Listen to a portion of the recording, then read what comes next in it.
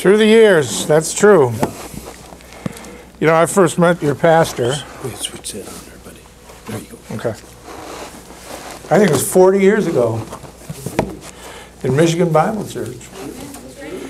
And I was young, obviously. Good looking. Good looking. I was kind of dumb, though. I just come out of Pentecostalism. And, you know, you look back. Is this too loud? No? Okay. And you don't realize what years were formative sometimes until you've been done formed. Yeah. And when I went to Michigan Bible Church, I didn't know that much or anything, and I wasn't, you know, and I just want to really thank you, Pastor, because you really solidified me in the final authority, and dispensationalism and all these things, and told me, you know, about it, taught me. You really did set me on the right course. So I appreciate that, and I look back over the years, and you can see that. You know, we had babies then. Telling Brother Dave, your kids really tell you how old you're getting. You know, saw you last. You were like 2. I've been in Florida for the last 12 years, and I've been here back in Michigan for a couple, I guess. And anyway, it's good to be back. It's good to be. My grandkids are all here. My family. Home is where your family is if you can do it. You know, so I'm thankful. Yeah, and I want to mention something else. There's something that happens. I think it happens to most Christians. I hope it does. And it's not, you know, maybe a spectacular miracle that's going to get you on the 700s club. Well, I'm just kidding. But have you ever had the experience where, it's something like this. It doesn't have to be exactly like this. Maybe you can't sleep at night and you get up and you read a passage from the Bible, even if it's only a couple verses. And then the next day at church or something, your pastor preaches on it. Have you ever had that? Now, that's a great miracle. I mean, you can't make that up. I mean, and I think it doesn't happen all the time, but it happens enough to keep us, you know what? God's in control of this thing. He's doing it. Now, I've had some of those things happen, you know, probably a couple dozen times anyway throughout the last 4 decades, maybe more. I always appreciate it so much when they happen because you know you're at the right place. And it happened this morning. Now, the pastor and I talked at my house this week, and he said, just say what you want, nothing. We didn't plan anything. I said, okay. And I've never really done this before, what I'm going to do today. But, brother, I'm going to talk about contracts. You know, and when you read some of the verses you were reading, I don't know, it's a dumb thing for a Christian to say, when you get an answer to prayer or something, you say, I can't believe this happened. Do you say that? Yeah. Do you say, I mean, I get prayers answered a lot, and when they happen, I'm always surprised. And I go, oh, what a lack of faith jerk you are, you know. I even confess it to people. I can't believe that happened. And I've been praying for it for 3 years in front of people. And then there's my big testimony of faith. I can't believe God just did that. So anyway, I got to work on that. But I'm going to be in Luke 16, but before we read anything from Luke 16, I'm going to show you that I'm just not making this up. You know what I got here? No, I got a contract. And I'm going to pass this out. And because there's an element of surprise. When Jesus gave this, there was an element of surprise. And, you know, Jesus, of course, it's a parable. And Jesus, every time he taught with parables.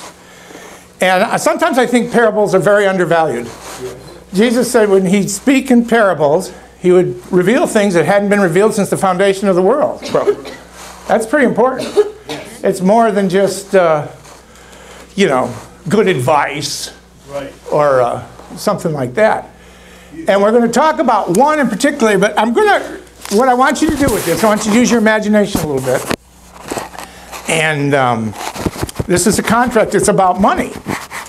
So I want you to, we're going to talk about the parable of the unjust steward. Yes. Mm-hmm. And I want you to imagine that I am the unjust steward. Now, I happen to work for the Jerusalem Savings and Trust. And you all have had, for one reason or another, I'm not going to embarrass anybody or call anybody out, but you had to get, maybe your furnace went out, maybe you You know, maybe your missionary's furnace went out. But for whatever reason, you had to borrow some money from Jerusalem Savings and Trust. And you've agreed to pay $208 a month for the next 2 years. Here, this is your contract. I don't want this back. Pass it down, please. I just want you to look at, and I do want you to, you get one too? You're in this thing. Does she read? That's fine. You can, I've got them. Where it says the debtor agrees to pay $208 a month, I just want you to run with me here. You borrowed it. Imagine you borrowed it, and you're the debtor. So I want you to put, on the first line where it says January 1st, 2018, just initial that or pretend you initialed it or something. Don't initial it anywhere else. That my initials are the unjust steward are there right below. I'm the chief officer of the bank, by the way. I'm the number 2 guy. I have full authority for everything the bank does because that's my job. Okay, now you get everybody? Everybody's got it? Brenda. Oh, Brenda, how can I reach you? We'll give you one for Eddie, too. This is really a trip down memory lane to me. We're all set, okay. Yeah, it's my daughter. She had some issues today. I have a daughter who's, Heather's 42. Wow, how's that possible? But Heather is in a wheelchair, and Heather has like a form of muscular dystrophy. And you know what, folks? There's some things only heaven's going to fix. That's right. And I don't back away from that at all. No. I'm not bitter about things. I get sadness, well, but sorrow is part of this. Sorrow does things to people nothing else can do. Amen. Mm-hmm. So, and I personally, I'm not just one rabbit. Let me tell you, there's, you know, God's got it fixed up. So you just don't get too comfortable here. That's right, amen. But listen, 1,000 years from now, everything's just fine. Yeah. Amen, that's right. It's true. It's true. Amen. Okay. All right, here's the deal. You're strapped. You know, it's like most people, you're living from check to check, and you've agreed to pay this, if I hope on January 1st, you agreed to pay this $208 a month, and we figured it out. And I'm not even charging interest. That's how good Jerusalem Savings and Trust is. Okay.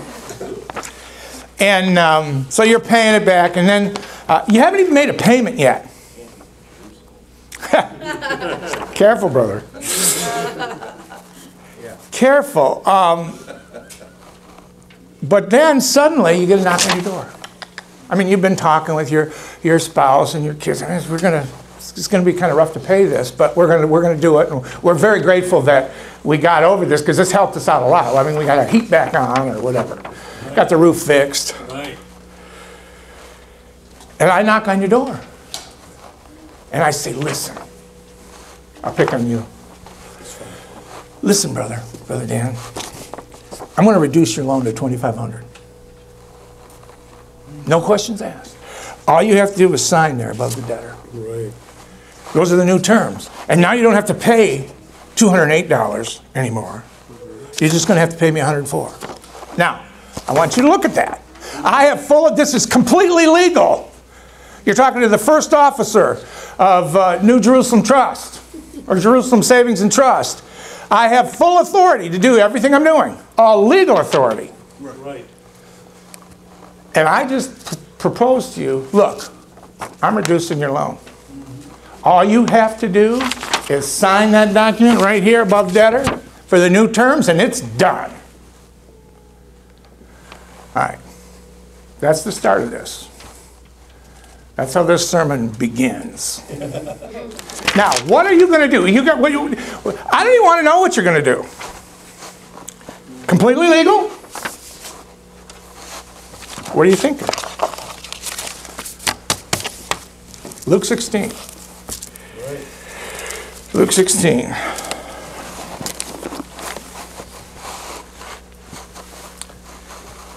I'm going to pray first. Father, I pray that And thank you for this congregation that's here today. And I pray, Lord, you look down from heaven and see, and you prepare our hearts to hear from the words of God. Amen. The scriptures, Lord, that you have preserved. Accomplish with those words what you would in our hearts. And we're so thankful for your word. We're so thankful that we are allowed to read the sermons that your son preached. Yes. What an honor that is. And we're thankful for the confirmation that you give to us as blessings, that you really are going to meet with us, and you really are going to change our lives. And Lord, the biggest prayer here is, I pray that we're a little more like Jesus Christ when we leave this building than when we came in. And if there happens to be anyone here, Lord, that does not yet know you as your Savior, I pray that today is the day that that decision is made. In Jesus' name I pray. Amen. Amen. Okay, so if you're at Luke 16, I'm going to read. And he said also unto his disciples, there was a certain rich man, which had a steward, and the same was accused unto him that he had wasted his goods. And he called him and said unto him, how is it that I hear this of thee? Give an account of thy stewardship, for thou mayest be no longer steward. Then the steward said within himself, what shall I do? For my Lord taketh away me the stewardship. I cannot dig. To beg I am ashamed. I am resolved what to do, that when I am put out of the stewardship, they may receive me into their houses. So he called every one of the Lord's debtors unto him, and said unto the first, how much owest thou my Lord? And he said, 100 measures of oil. And he said unto him, take thy bill, and sit down quickly, and write 50. Then said he to another, how much thou owest thou? And he said, 100 measures of wheat. And he said unto him, take thy bill, and write 80. And the Lord commended the unjust steward. Commended, that is, he complimented him, because he had done wisely. For the children of this world are in their generation wiser than the children of light. And I say unto you, make to yourselves friends of the mammon of unrighteousness, that when ye fail, they may receive you into everlasting habitations. He that is faithful in that which is least is faithful also in much. And he that is unjust in the least is unjust also in much. If therefore you have not been faithful in the unrighteous mammon, who will commit to your trust the true riches? And if you have not been faithful in that which is another man's, who shall give you that which is your own? No servant can serve two masters, for either he will hate the one and love the other, or else he will hold to the one and despise the other. You cannot serve God and mammon. Now, I believe this parable is completely applicable and doctrinally applicable to the church as well as to the Jews. All parables aren't like that. Right. But this one is. And if you don't agree with that right away, well, maybe you will in a second, or maybe a couple minutes. Now, this is a difficult parable. I mean, some people just throw their hands up. And this is one of those places in the Scripture, and there are several, that every time I get to it, if I read the Bible through, maybe you do this too. I said, man, I just don't understand this, Lord. And I pray about it. Yeah. What is going on here, Lord? Right. I mean, we can, after all is said and done, I mean, the chief steward just ripped off his boss. Yeah, amen. That's right. That's right. Right. You ever been ripped off by somebody? Do you say, thanks a lot, man, for doing that? You're really cool for doing that. I'm glad you ripped me off. Well, that's what this rich guy just did. Right. He commends him. I said, that just doesn't make sense. And then he says, well, okay. Now there's a few things. There's a few other things that are interesting to me about this parable as it started to unravel. Look at verse 4. Brenda's here? Oh, she's okay. She knows a lot about grammar in English. Well, I am resolved what to do, that when I am put out of the stewardship, they may receive me into their houses. All right. Who is they? Right. Who is they? We're going to call on you, English teacher. We're in verse 4. we're looking at the pronoun they, which has been introduced, and the unjust debtor has said they will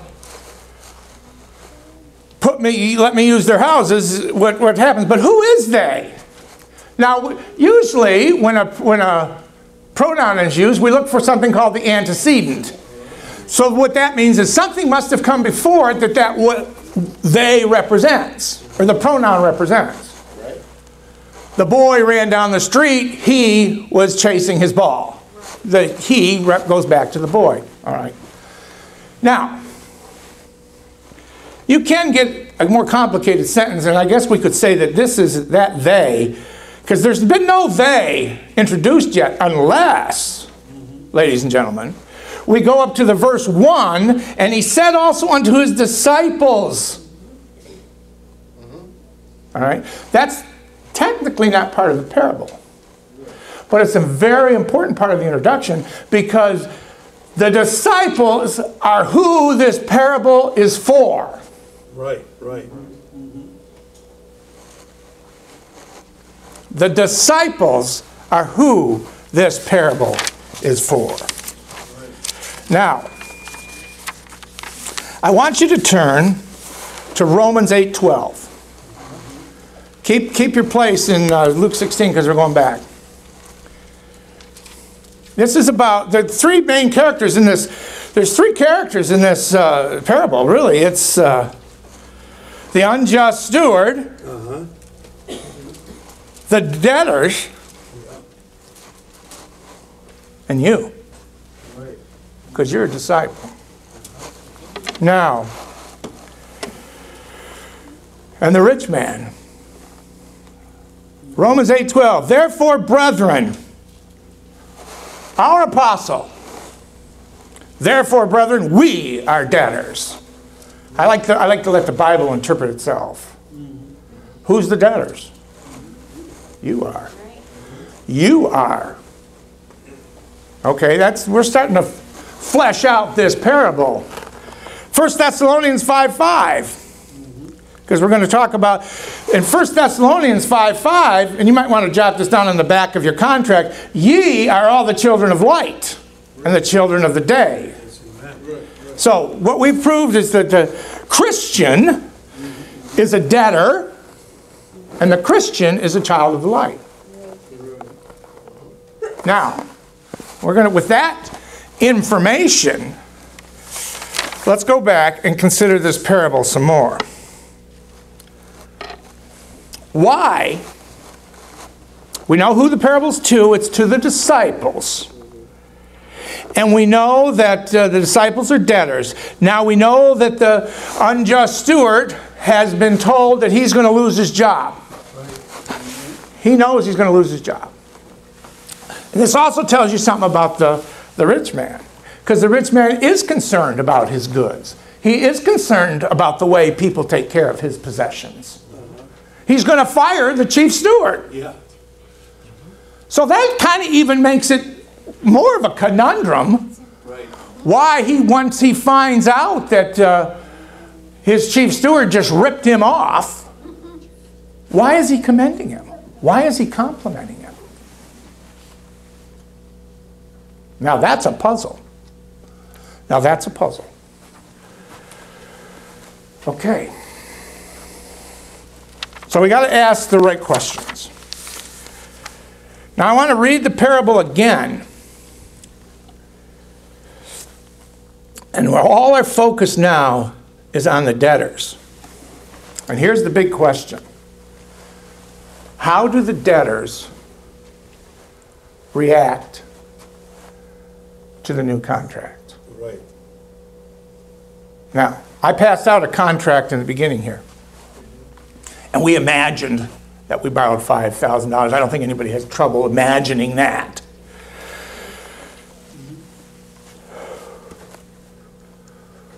But you might have trouble imagining the bank, the chief steward from Chase Bank or wherever you borrowed money, or maybe it's a personal rich guy you know, comes in and says, you know what? You only owe half of that. Now, here's my question. Did you just sign? Did you agree to those terms? It's perfectly legal. Or did somebody say, well, wait a minute.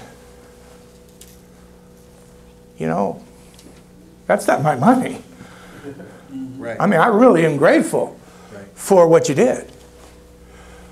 But shouldn't, how does the bank feel about that? Yeah, exactly. You know? This is the last day on the job for the unjust steward. Tomorrow, he's not going to have legal authority to do something like this. Right. The contract is legal, but the contract is immoral. Right. And disciples face stuff like that all the time. There's lots of stuff in this world that is legal, but it's immoral. Right. We don't even have to talk about that. Okay, now it's starting, okay. You see, the parable, first of all, I think the parable is wrongly named. I think you should remember it as the unjust debtors. I don't think it should be remembered as the unjust steward. That's my opinion. Okay. All right, let's keep going here. We see, now verse 9 though, I say unto you, who's he talking to? I say unto you, he's back talking to the disciples. Right. See, the parable's over. Make to yourselves friends of the mammon of unrighteousness, that when ye fail, when you die or you end, they may receive you into everlasting habitations. All right, again, we're looking for they. What's the antecedent of they? Who's going to receive me into everlasting habitations? That's got to be talking about eternity, everlasting. Right. Okay. The they are the corrupt bargains, the deals that Christians make throughout their life, the breaking of the contract that follow you into everlasting habitations. This kind of stuff gets straightened out at the judgment seat of Christ. And I'm not talking about stuff you are genuinely, everybody's not on the same page on everything, and no one's perfect, but are there things in life that you know you compromised? Right. Are there contracts you signed that you shouldn't have? And the contracts, what do you mean, Pastor? What do you mean preaching about contracts? Well, you know what?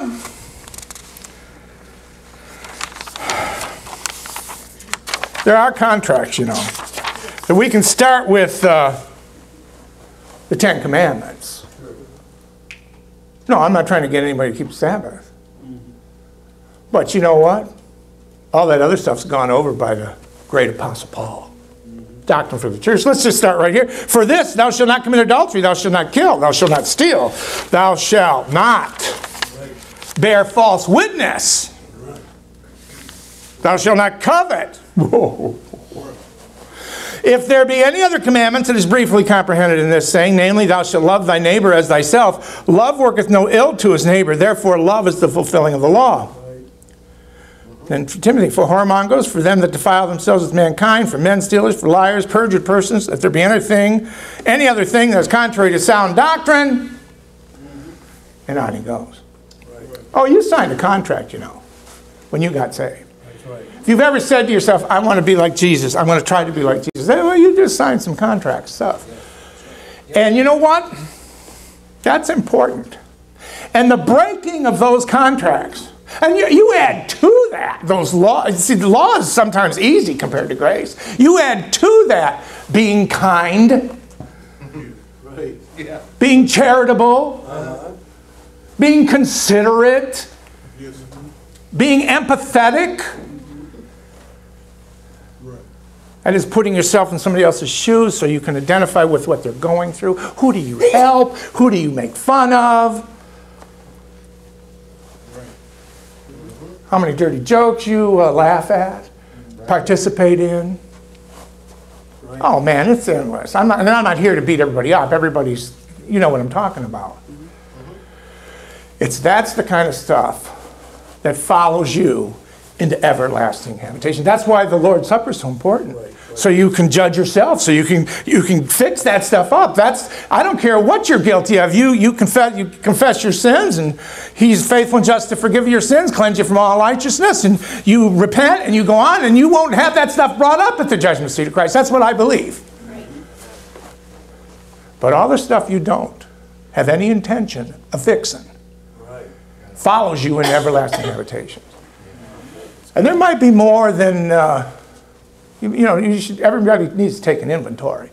Because a lot of times people, as Christians, say, forgive me for my sins. Well, yeah. But I think sometimes what we mean is excuse us for our sins, It's tough for me to get that. I don't want to do it, but I do it.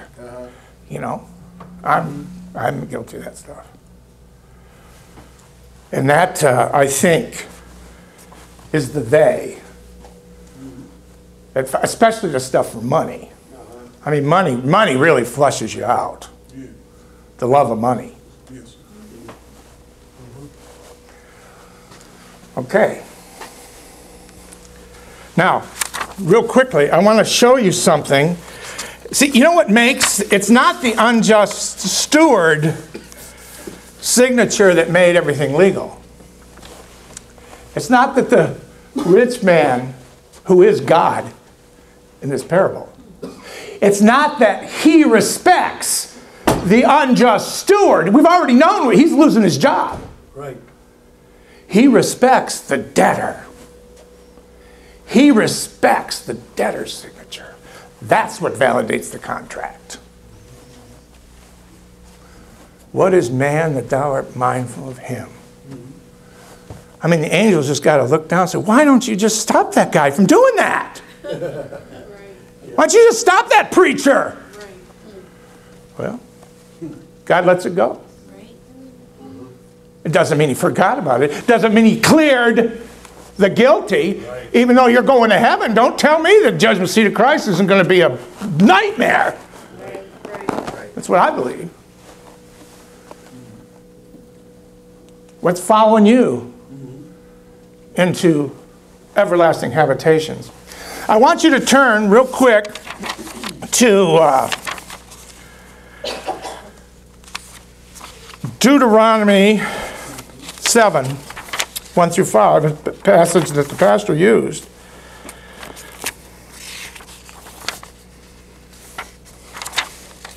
Deuteronomy chapter 7.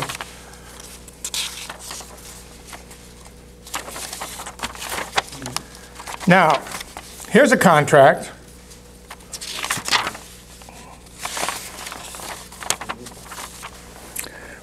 Verse 1, when the Lord thy God shall bring thee into the land whither thou goest to possess it, and has cast out many nations before thee. Pastor read this. This is a contract that the Jews made but before going into the land. And what I'm bringing this up for again is because we have a perfect example of the unjust debtor's contract in the Bible. It's absolutely perfect. Right. It's absolutely perfect. All right. So there's 7 nations. And when the Lord thy God shall deliver thee from before thee, thou shalt smite them and shalt utterly destroy them. Thou shalt make no covenant with them, nor show mercy unto them. For a host of reasons, these tribes needed to be judged. Right. I mean, there was something genetically wrong with them, probably. But anyway, speaking of giants. But they made God warned them, said, don't make a covenant with these people. Right. Because the covenant, he told these people that were in that land, I want you to turn to Joshua chapter 9. He told those people that they had, the Jews weren't the first owners of the Holy Land. Right. There's something special about that land. There's no doubt about it. Yeah. But he waited. He had these people there. And he said, you can no longer be stewards of this land. I'm throwing you guys, the Amorites and the Perizzites and the Amorites and all these other ites, the Hittites and the Canaanites. He says, you've lost it. Just like he did in the parable of the unjust steward. He says, you may no longer be stewards of my land. You're done. I'm bringing in new occupants. They're called Hebrews. Right. Okay? Now, in Joshua chapter 9, some of you are going to know this story. The inhabitants of Gibeon, when they heard, they heard about what happened to Jericho, and when Joshua brought them in, and they heard the Jews seemed invincible, and they heard about this, and the Gibeonites, now the Gibeonites are the unjust steward. I want you to think about this. They say to themselves, we're in big trouble here. The gig is up. God has decided that we can no longer have our job. So what are we going to do? Somebody says, I know what we can do. We're going to do something deceitful, and we're going to lie, and we're going to change the contract. We're going to go to the Jews, we're going to go to the Hebrews, and we're going to say, we're going to get them to sign a new contract, like the contract you got. Right. And you see, it's not that the Jebusites, God respected the Jebusites, or the Gibeonites, excuse me. The Gibeonites. He respects the Jews. He respects Israel's signing on their dotted line. Now let's read this real fast. And when the inhabitants of Gibeon heard what Joshua had done unto Jericho and to Ai, they did work wily, and went and made as if they had been ambassadors, and took old sacks upon their asses, and wine bottles, old and rent and bound up, and old shoes and clouded upon their feet, and old garments upon them, and all the bread of their provision was dry and moldy. And they went to Joshua unto the camp at Gilgal, and said unto him and to the men of Israel, we be come from a far country. Now therefore make ye a league, or a contract with us. And the men of Israel said unto the Hivites, peradventure you dwell among us, how shall we make a league with you? And they said unto Joshua, we are thy servants. And Joshua said unto them, who are you? And from whence come ye? And they said unto him, from a very far country. The servants come because of the name of the Lord thy God. For we have heard the fame of him, and all that he did in Egypt, and all that he did to the two kings of the Amorites that were beyond Jordan, to Sihon, king of Heshbon, and to Og, king of Bashan, which was at Ashtaroth. Wherefore our elders and all the inhabitants of our country spake to us, saying, take victuals with you for the journey, and go to meet them, and say unto them, we are your servants. Therefore now make a league with us. This our bread we took for our provision out of our houses on the day we came forth to go unto you. But now behold, it is dry, it is moldy. Verse 13, and these bottles of wine which were filled were new. Behold, they be rent. These are our garments and our shoes. They are become old by reason of a very long journey. And the men took their victuals and asked not counsel at the mouth of the Lord. And Joshua made peace with them and made a league with them to let them live. And the princes of the congregation swear to them. That contract I passed out, the Jews signed it when it came to the Gibeonites. Right. And God honors that contract for the next 600 years, brothers. Right. 600, those people weren't supposed to be there. And it's not because the Gibeonites were honored. It was because of who signed the contract. The Lord's debtors signed the contract. Right. Now, I'll finish one thing. I don't want to keep you too long. I will finish one thing. In this parable, the unjust steward in the parable now is Satan himself. And there's several places in Scripture where God commends the devil after he's fallen. Thou art wiser than Daniel. Thou art perfect. He's the only creature God ever called perfect in wisdom. He says, thou art perfect in wisdom. He's commended him. Now, does this fit in? Did the devil change a contract? Oh, he sure did. There's a little story about Adam and Eve eating from a tree they're not supposed to, because the devil comes to them and lies to them. Right. And when Adam and Eve signed that contract, they let the devil move right into their house. Right. That devil was not supposed to be the God of this world. Right. He is now. Yeah. He was not supposed to have the power of death. He does now. That's it exactly. When that contract was signed. And not because the devil, God respected the morality of the devil. He respected Adam and Eve. He didn't respect the Gibeonites. He respected the Hebrews, Joshua, and the tribal leaders. That's what verified the contract. And to this day, the debtors are his disciples. And when they validate a contract, you know what? There's consequences for bad deals. And don't go through life thinking that everything's legal, is right. Right. That's getting less and less, actually. Yeah. It's getting less and less. Let's pray. Father, I'm thankful that I've had this opportunity to teach on the unjust debtors. I pray, Lord, that if I've said anything that's from my own flesh, I pray that people forget it quickly. But I pray, Lord, if these are good and wise words, that we remember them and we change them and we reflect on things that we do as we go through this life. Thank you for everything you've done for us, Lord. Thank you most of all for saving us. Thanks for putting up with us. Show us where we're wrong. Show us where we fail. If perchance we don't see it, show us that. Make us like Jesus, Lord. It's in Christ's name I pray. Amen. Thank you very much for listening. Amen.